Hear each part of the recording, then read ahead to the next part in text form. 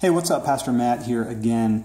Clearly we have a theme running today, and that theme is New King James Version of the Bible. And here we are looking at the Cambridge wide margin NKJV in black calf split leather. Let's go ahead and have a look at the box. This is a Cambridge Bible. There it is in the New King James, and it's the black calf split edition. Well, we'll talk about what a wide margin is and a few features of the Bible on the inside here in just a moment. But let me go ahead and just take a few seconds here to review the outside of this Bible. First thing you're going to want to know is that sometimes these Bibles are called the Eagle. The Cambridge wide margin has been called the Eagle. I have to give myself credit for making that up because, well, I did. And the reason that I made up that name for the wide margins is that they have such an incredibly wide wingspan, especially when you're preaching with them. These are very wide Bibles indeed. And when you set it down on your desk, you're going to notice just how much bigger this thing is. It takes up more of your desk than another Bible might. Just for the sake of interest here, let's go ahead and remark that it is about 9.5 inches tall, which is fairly standard for a large size Bible. But the difference is it comes in at about 7.5 inches wide, and that's closed, friends. That is a large Bible. Let's talk about the calf split for a moment. The texture is very beautiful on this, as you can undoubtedly see in the video, but this is one of the thicker leathers that Cambridge has. And if you're used to their goat skin, which is quite flexible because they're edge-lined, or if you're used to their calf skin, the calf split will feel like it is a step down in quality, and there's a reason for that.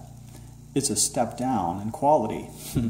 And in fact, this is a paste down binding, which accounts for the fact that this leather feels pretty stiff.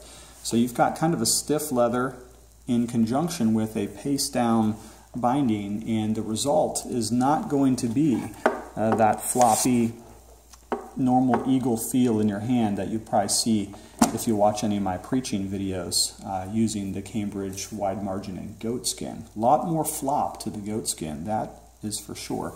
This is going to feel more like a belt leather to you, or maybe something a satchel or a bag might be made out of, something tougher, thicker.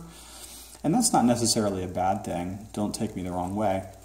What I am concerned for, and I'm just going to be honest, is because this is a paste down, and because this Bible is of substantial girth, weight, and thickness, I do have some concern that eventually this paste down is going to come apart right here. The reason I suspect that is because I've seen that happen even in Cambridge books before. I have the Book of Common Prayer in a Morocco leather that's coming apart right there, right at that seam right there, and it's only a year old. I'm thinking about turning it in because a Cambridge usually comes with these quality guarantees. So we'll deal with that when I do the crash test for the Book of Common Prayer. So I do have some reason to suspect that this might be a problem long term, especially if you use the wide margin for what it's made for. And that, of course, is taking copious notes in your Bible. So with that, let's go ahead and open up the wide margin and have a look on the inside. What you get with a wide margin is, as the name suggests, very wide margins for the taking of notes. Let's just flip to a nice page here in Matthew and throw down our ruler, and we're going to notice that it's more than 1.25 inches, probably an 1.33 inches wide in terms of your far margin. You also get some pretty decent margins at the top, about 3/4 inch, at the bottom, a little over 1 inch. And then one thing I sort of struggle with is that the inner margins are never quite as wide as the outer margins. And for me, that's something that Cambridge should probably think about at some point, because after all, what's to say that this outer column has more important things to say than the inner columns? Of course, you're going to want to take notes here in these margins, and that's a problem for me as a wide margin user. If you would like to have a video to show you how to use a wide margin, I've got one that I think is pretty good. If you click down on my page look through it, I have some suggestions on how to exactly to use a wide margin. So I won't talk about that too much here. What I will notice is a couple of the features of this particular Bible that we have in hand. Namely, one, that it is a red letter edition. So if that's a problem for you, you might want to look elsewhere. But I do like the way that it puts quotations from the Old Testament in italics. I think that's a nice feature. Of course, these Bibles make very excellent study Bibles, not only because you will record your own life's worth of study notes from sermons, commentaries, or other research materials, but also because the center column references are so excellent in these wide margins done by Cambridge. And I will also note that one difference between this and the ESV, if you have the one that I use, is that the concordance in the New King James is substantially larger. I think even by something like 100 pages or so, maybe 75 pages, this is a much larger concordance. And so this New King James is going to be an excellent research Bible for you. So there you go. Now, do I have some concerns about the overall strength of this Bible? Yes, I do, with the paste-down liner. I don't know what this is going to do long term. I think it's going to hold up for you, but I can't promise. And for that very reason, if you're a New King James guy, you might want to go ahead and upgrade to the goatskin edition.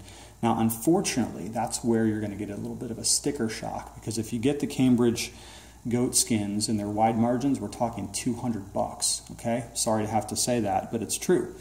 This particular Bible in the calf split, I should say, cost me only $55. But that's because I got it on the once-a-year Cambridge deal, which they had just a couple of weeks ago. So I don't think you're going to be able to get this Bible for $55 anymore. You probably can get this Bible for just a little over $100, which is still very expensive. But, and here's why I argue the case for wide margins all the time, if you get a wide margin, the idea is that you're going to use it for the rest of your life, that you're going to keep all the notes, sermon topics, concepts, references, illustrations, personal anecdotes, prayer requests. You're going to get that in your wide margin and keep it for a very long time. Okay? So if you're interested in this particular Bible, this exact one, I will post a link to the Amazon website right here in the description of this video, as I always do. That way you can hop right over to Amazon and buy this exact Bible. Okay? Well, thanks for listening to this review, and feel free to check out all the other ones on my Bibles and Books playlist. Love you lots, and we'll see you soon.